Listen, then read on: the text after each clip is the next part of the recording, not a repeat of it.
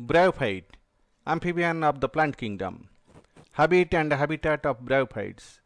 Bryophytes are among the simplest of the terrestrial plants. They lack complex tissue system.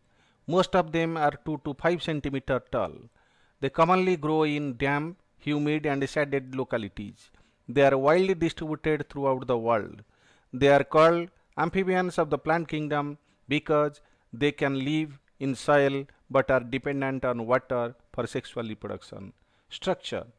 The plant body is thallus-like and prostrate or erect. The body is attached to the substratum by rhizoids. They lack true roots, stem or leaves. They may possess root-like, leaf-like or stem-like structure. Sex organs. The main plant body of the bryophyte is haploid. It produces gametes, hence it is called a gametophyte. The sex organs in bryophytes are multicellular. The male sex organ is called antheridium, which produces antherozoids.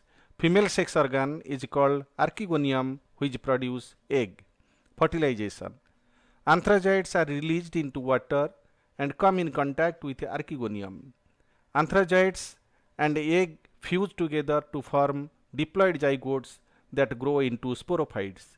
Sporophytes produce haploid spores by meiosis that grow into gametophytes. Economic importance. Bryophytes are pioneer in establishing vegetation in the barren rocks.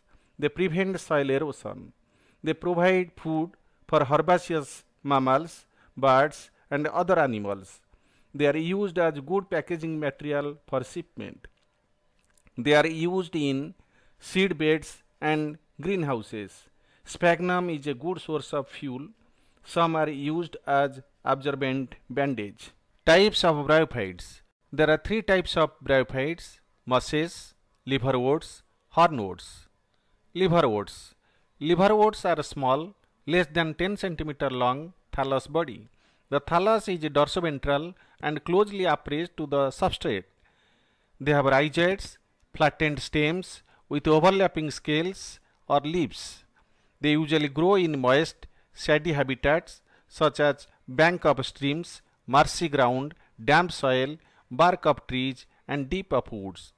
The leafy members have tiny leaf-like appendages in 2 rows on the stem, like example Marchantia. Asexual reproduction by fragmentation and gamete. Marchantia produces special structures on their dorsal surface called gamecops. Gamecops give rise to very tiny lens-shaped body called gamete. The gamete become detached from the parent body and germinate to form new individual. Sexual reproduction. Male and female sex organs are produced either on the same or on different thalli. The male gametes are called antherozoids. The female gametes are called archegoniophore. Antherozoids reach to the archegonia tip with the help of water and get fused with egg and zygote is formed. Sporophyte. The zygote undergoes cell division during development and forms sporophyte. The sporophyte is differentiated into a foot, seta and capsule. The capsule is surrounded by a layer called jacket. After meiosis, spores are produced